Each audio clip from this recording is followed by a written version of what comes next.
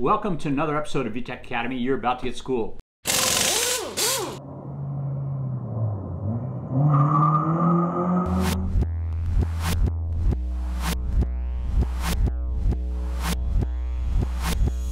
I've been getting a lot of questions. There's a bunch of people that have been doing K24 swaps in their cars, and one of the things that's different between the K20 and the K24 is the crank angle sensor. That's a sensor that's down by the crank pulley, and basically there's two different types of sensors.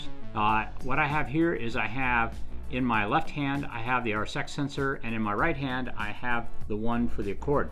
If you look at it, you can see there's some differences in the keyways. The keyways are these little ridges along the side that allow the connector to slide down.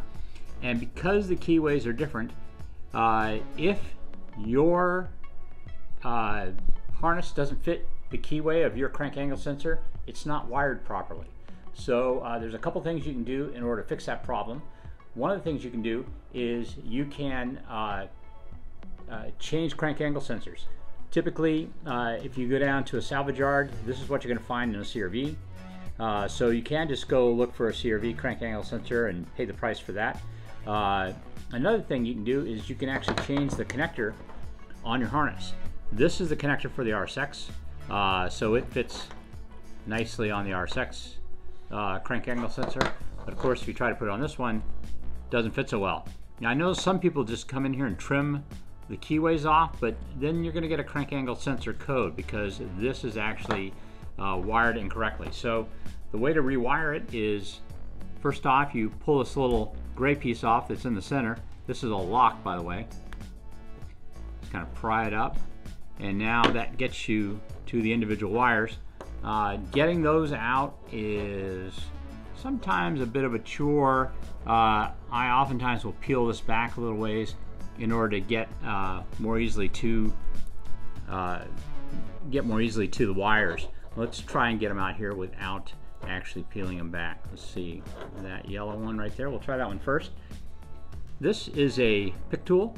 You can use a 1mm screwdriver for this, but these are pick tools that you can buy on Amazon. I think it's about 16 bucks for a set of 5 of them. They work really nicely, but basically you're gonna slide it in along the top of the connector on the terminal, and once you feel it stop, there's a little plastic tab you're at, and you want to lift that tab by pushing down and then pull the wire out from the back.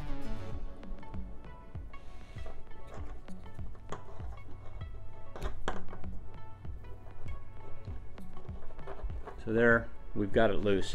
I'm not going to pull it all the way out just yet. What I'm going to do now is go ahead and get to the second one. So once again, I'm going to slide along the top till I feel that plastic tang. I'm going to lift it up, then pull. See if I get it loose. Did I get it loose? No, I did not. No, yeah, I did. Okay, so I've got 2 of them loose. Now I'm going to go ahead and pull the third one out. Again, I'm going to slide along the edge here. Feel the tab. Pull it. Oops, went right by it.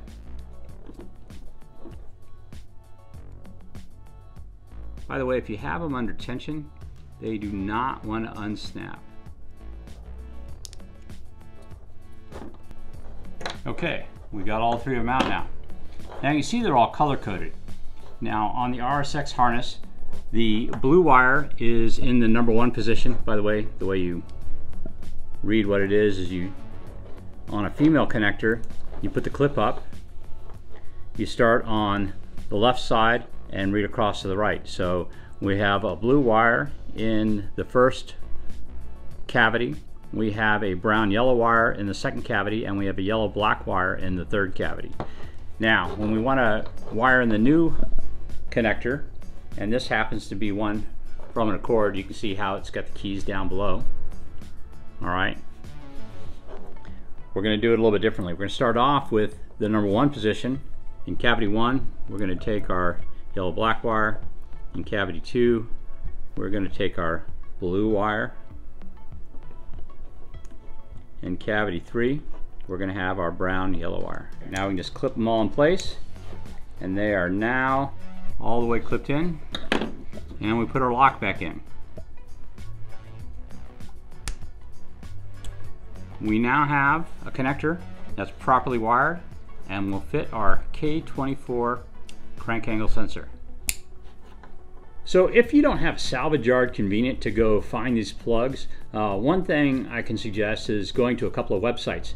My two favorite are Corsa Technic, which has a really wide array of terminals and connectors available, and the other one is a slightly smaller business called cycleterminal.com, and both of those have this particular type of connector.